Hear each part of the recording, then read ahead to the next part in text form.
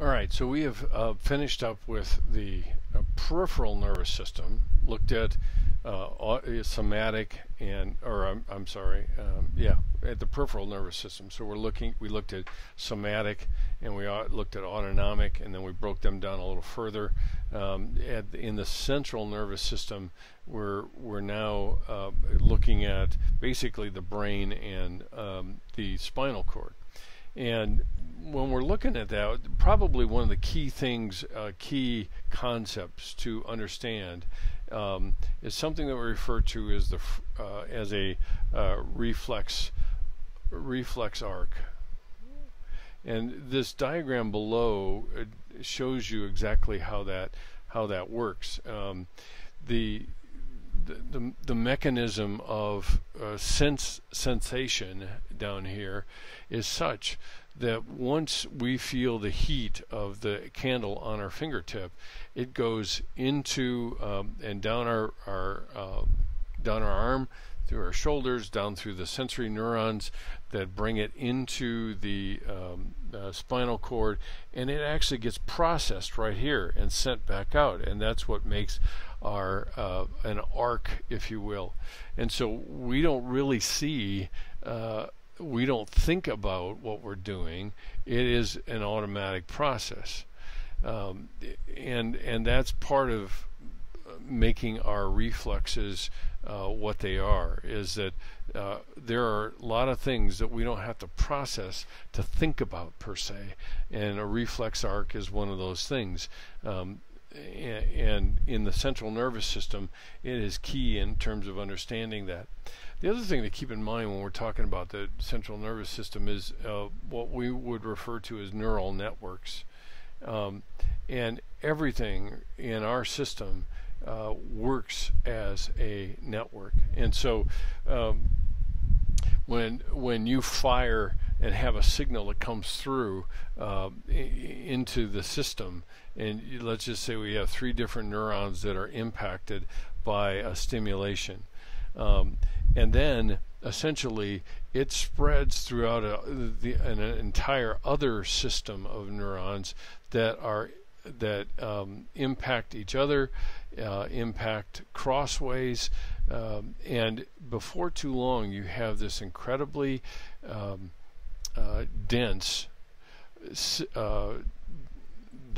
network of communications between all of these neurons that make it so that this cross fertilization or cross stimulation between all of these makes for a system that works very, very quickly, obviously, but also wires itself together. And so one of the keys to keep in mind here, and kind of in a concept, if you will, within the network, is the idea here that neurons that fire together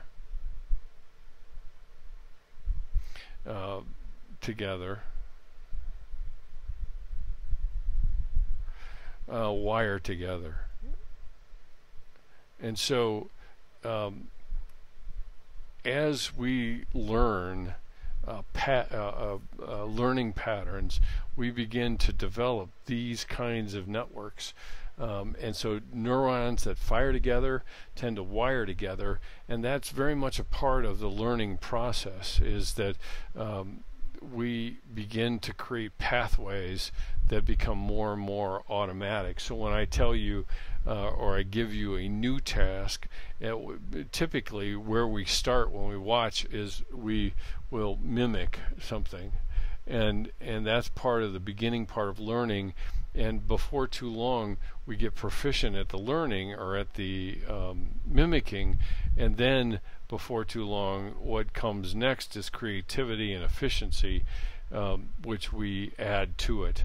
We find quicker and quicker ways to do the same task with less amount of energy and time, and that's really a part of the learning process. So neurons that fire together, They are wired together, and that makes them that much more efficient in terms of understanding.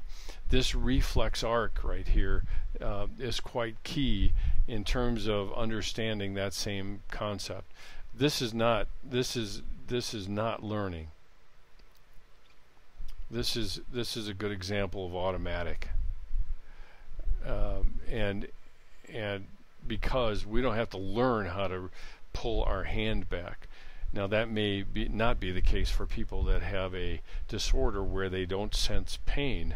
When that happens, then obviously we depend on pain a lot more than we know. But when that happens, this connection, if you will, is broken, and they don't respond. They don't feel the pain because these skin receptors are not operating, and the pain signal does not travel. They don't pull their finger back, and they end up being burned, not even knowing that they are. The other component of this reflex arc I want to highlight for you is the interneurons. That's what makes it all happen in connecting these things together.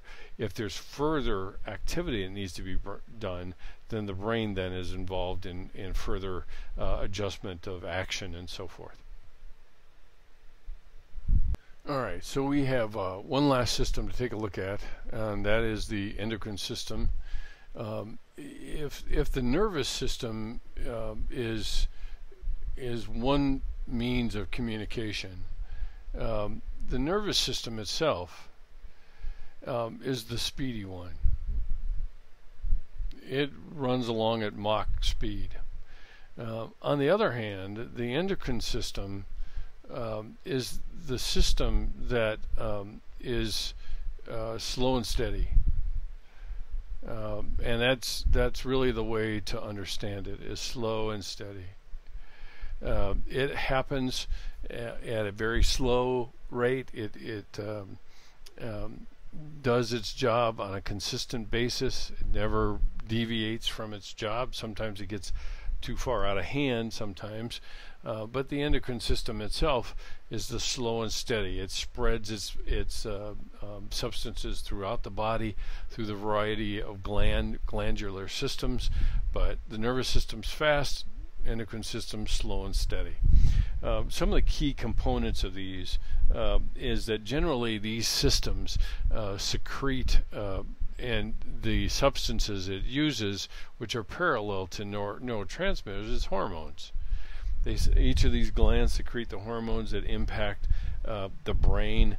They influence our interest in food and sex and aggression and other things of that sort.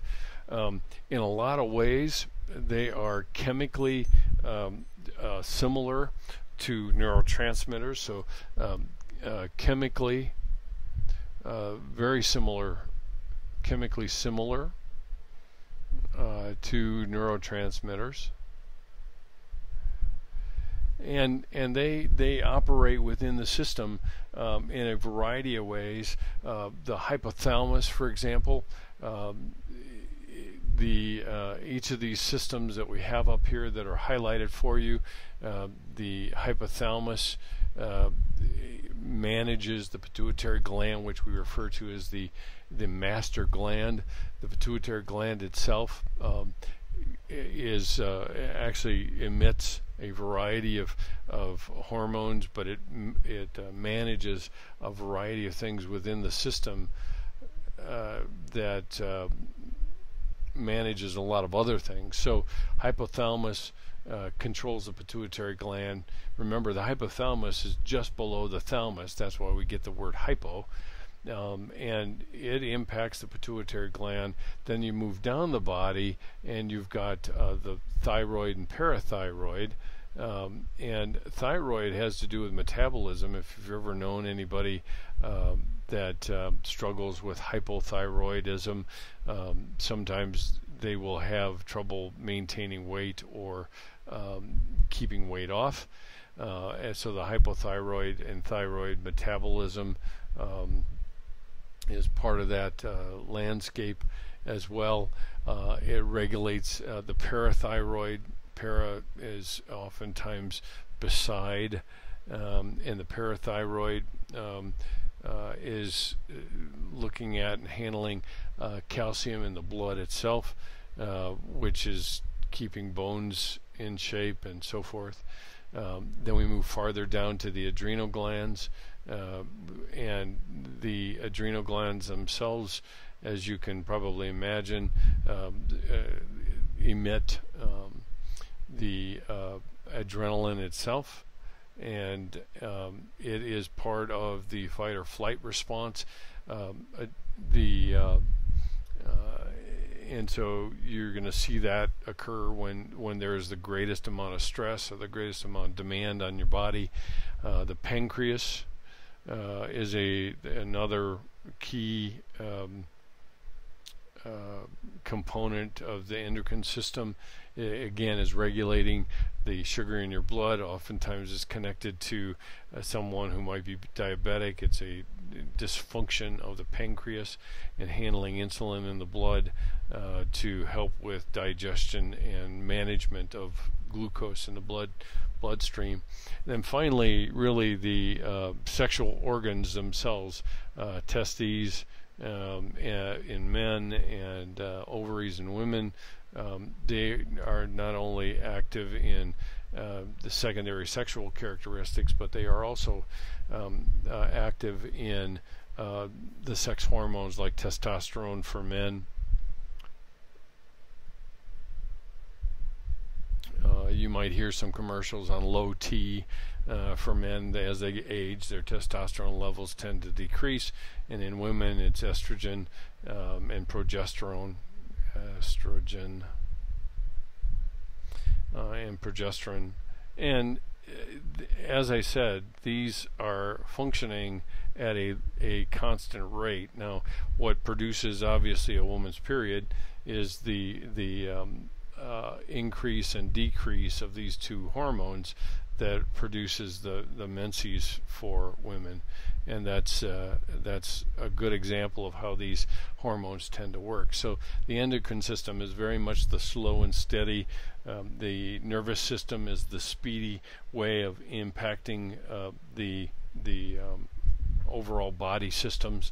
But the key to keep in mind here is kind of how this feedback system works, because you start with the brain, and then from the brain you move to the pituitary gland itself, pituitary,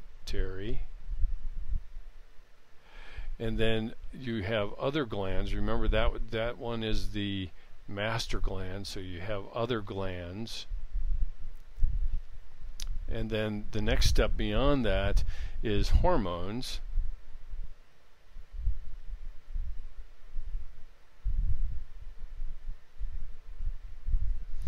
And beyond that, the body and the brain. Body and brain. And then the whole system essentially does it over again. The key to keep in mind in all of our systems, and I'll be talking about this throughout, is the whole idea of feedback. Our body could not operate very well without feedback. The very systems depend on feedback. So something has to be monitoring, for example, blood glucose.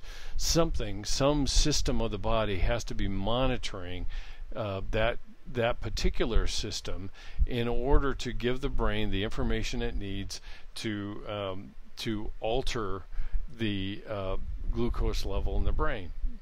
And that is key. And what's fascinating about feedback is that it's not only true biologically, but it's also true psychologically. It's also true socially. We interact around feedback. What I hear, whether that's biologically, auditorially what I'm hearing, or whether it's something that I'm interacting with somebody and they give me quote-unquote feedback. And this particular kind of process you will see time and time again throughout our system of when we talk about how the body operates and that part of it. The key to keep in mind here is the major systems peripheral central nervous system and how it breaks down. These are all key in terms of the interaction between body and mind and body and brain.